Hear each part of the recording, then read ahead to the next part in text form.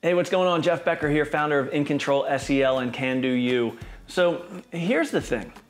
High schoolers and middle schoolers, and I mean, arguably any age of kid, they're hard to deal with. It's the nature of the animal. When people are young, they're defiant, they don't have the same kind of common sense, and that's what we know is that's because of brain development, right? Like their brains just aren't developed all the way until they're sometimes 23, 24, 25, 26.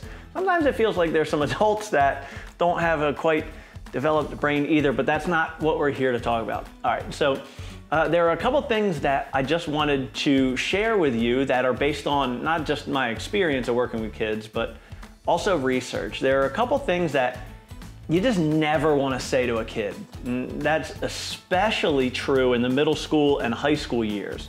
So the first one is this quote, and I've heard it a million times, you've probably heard it a million times, but it's, "Because I said so."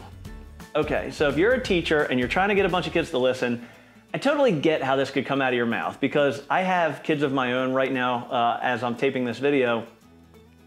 My kids are 7 years old and 4 years old, and sometimes that's just like all I have the patience to say. But here's what a student is hearing. A student is hearing that you don't really have a good reason.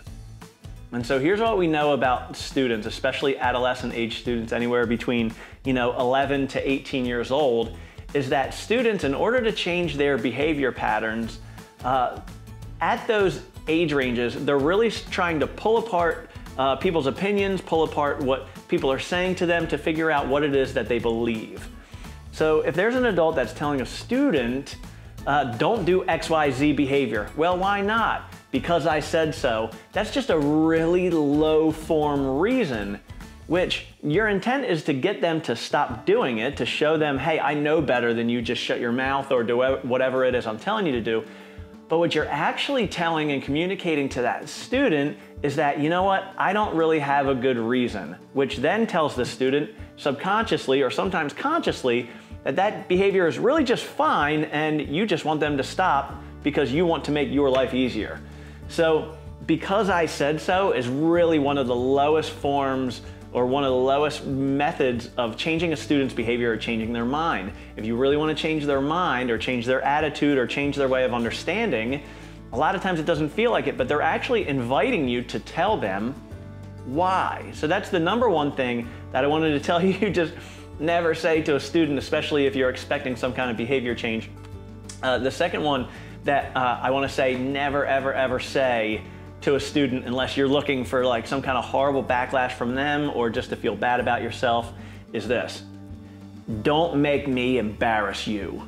Oh my gosh, that's like the most archaic thing and the worst thing you can say to a kid. Please don't say that. And so beyond me just being a parent and wanting my claws to come out, and when I think about somebody saying that to my kid, is that, think about the goal of that. The goal of that is actually to embarrass that child out of doing that behavior. Again, that's the lowest form of behavior change, but also if you care about children, this is what that's doing to children, is that embarrassment. What that does is that creates really negative self-talk, it creates anxiety, it creates future embarrassment, just a host of negative things that you're putting onto that kid and putting into their brain. And especially when you're talking about middle schools and high schoolers, their social life is their whole life. I know you like to pride yourself in being an educator and them really loving your class or whatever it is, but they thrive on social status. And when you threaten to embarrass them, you're threatening their way of being. So not only could you be giving them really big anxiety or really big anger or triggering them into some kind of crazy behavior, but what you're also doing is you're hitting them so far below the belt that they have really no other option to really have a strong distaste for you as an adult in their life. And if you think that their behavior is going to get better because of that, I have bad news. It probably isn't. It's probably going to go in the opposite direction. So again, the two things that I want to warn you away from saying is, because I said so, and also, don't make me embarrass you. All right, I hope this video helps. If you really like this video, make sure that you share it with somebody that you care about. Like, subscribe, and hit that notification bell so that way you get videos every time they come out. All right, guys, we'll see you next time.